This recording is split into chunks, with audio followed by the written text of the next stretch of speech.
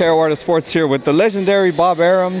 Tell us, man, I love this card. This kind of goes to the throwback of Top Rank putting on their own cards, and they were always juicy from the first fight to the last fight. Let's start with the first fight. I'm assuming it was the first fight, Shakur Stevenson's pro debut. Correct. What were the negotiations like to try to get him in? I know he was kind of fielding offers from different people. What kind of sealed the deal for you guys? Well, once he had his management in place with James Prince and Andre Ward, they wanted to come with us because they knew what we could do with a new fighter, and so it was quite easy.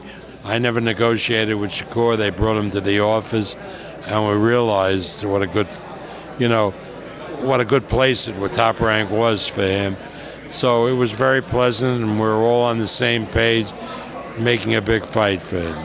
Obviously, you have Mike Conlan fighting the week after, I'm sorry, in 2 weeks from now. Tell us, are they kind of on obviously they're both making their pro debut, but is this already kind of the beginning of a collision course to them in the future, do you think? My plan is for us to do a fight between them in 4 or 5 years, where it would be like Leonard Hearn's fight. Definitely. Jesse Magdaleno's on the card, one of your newest champions, making his first defense of the title. Tell us about his fight and how do you expect that to go? Well, he's in with a tough Brazilian who's really good, so it's a good fight. And Jesse is now serious about boxing, and he's got a lot of talent. We knew that when we signed him in the beginning. Is that the biggest difference you feel like that now that he's with Manny Robles? You see a big difference from Jesse? Like night and day. Yeah, definitely. Oscar Valdez is headlining, correct? Yeah, he's making that's a mandatory, I believe. Yes. Yeah, tell us. His future. I don't know if you have a fighter that young with that brighter future, right? Well, he's one of the big stars, and he's a crossover.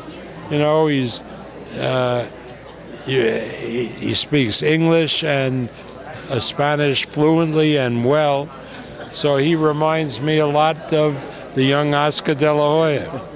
Zurdo Ramirez obviously on the card as well, the biggest guy on the card, fighting at super middleweight. That division's getting a little interesting now with obviously Chavez and Canelo. Who knows if they stay there? But what do you see next for him? Obviously, he's in a tough fight in July. I don't know who the opponent and where, and then hopefully Triple G will be available and fight Triple G. And lastly, Canelo Chavez is in May. They are fighting at the super middleweight division.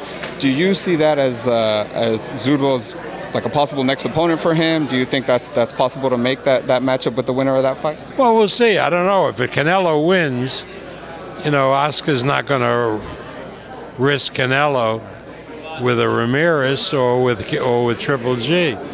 If Chavez wins, yeah, Chavez and Ramirez could be a hell of a fight.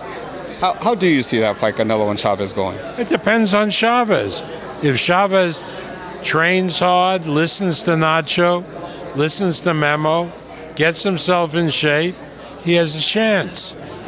But if he's the old Chavez that trains for a week and takes off for a week, he's going to get beat bad.